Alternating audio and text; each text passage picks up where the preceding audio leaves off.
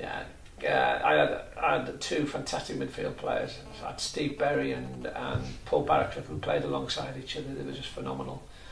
And Steve, when he came to me, he'd been playing football in Hong Kong, and I wasn't.